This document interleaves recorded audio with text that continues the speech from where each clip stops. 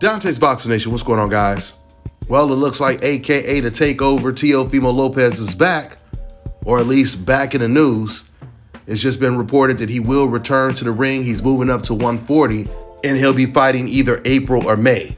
But this is the most interesting part. The opponent that he's most likely going to face next. He's not taking a soft touch. His next fight is not going to be an Abney Yildirim or a Makabu type of opponent. His next opponent will most likely be Arnold Barboza. He's undefeated. He's also signed with Top Rank, and he's highly ranked, and he has skill. Now, Barboza is not known for having tremendous power or even speed, but he has the fundamentals. He does a pretty good job of setting you up with long punches, jabs, and straights just to set you up with something like a good hook on the inside. Now, some fans are going to believe that this is too dangerous of a fight for Teofimo, especially when it comes to coming off of a loss and his first fight at a higher weight class.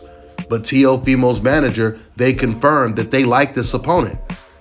Matter of fact, Teofimo's own manager, Mick Water, he said that this is the logical opponent. Let me quote. He said, Barboza is the logical opponent. He's highly regarded. He's undefeated. He's also with Top Rank, and he's a 140-pounder, which is where we're going.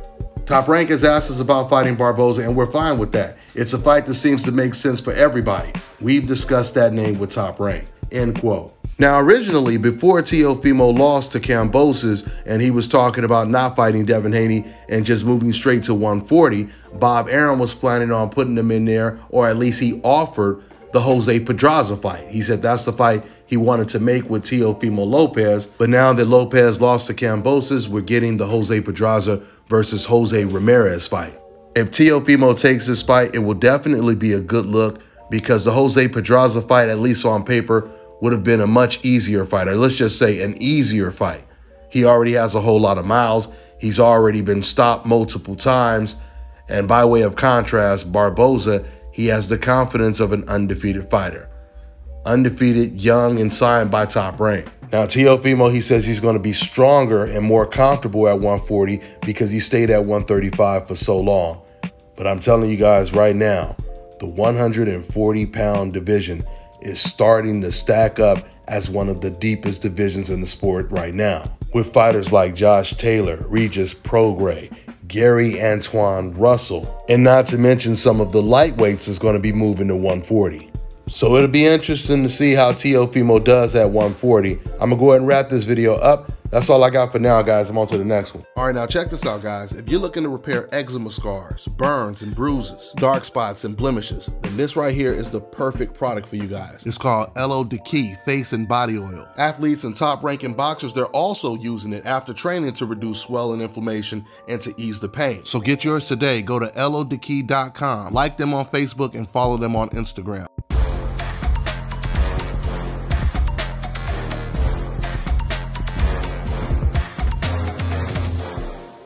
My name is Chris, and I'm all the way here from Anchorage, Alaska at Scalp Carolinas, and I'm here for my second treatment of SMP. Well, I was sitting at home one day and going over my Facebook page, and they have different, like advertisements popping up, and I saw one for SMP. And I saw some pictures of some guys, before and after, and I was looking at that, and it caught my attention. So I Googled it. SMP, nothing showed up in my area.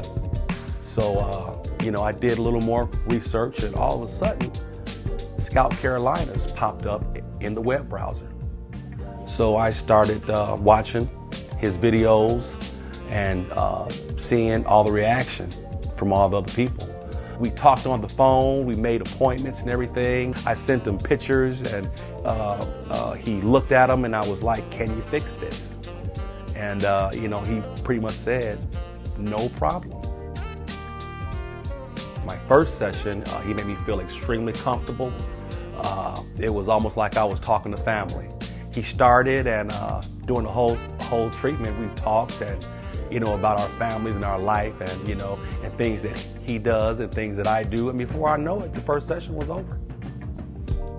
when you see someone doing something that they love, as much as I see Enoch Glover love what he does, it shows in his work. I wouldn't point anyone in any other direction but here to North Carolina, South Carolinas, to get this done.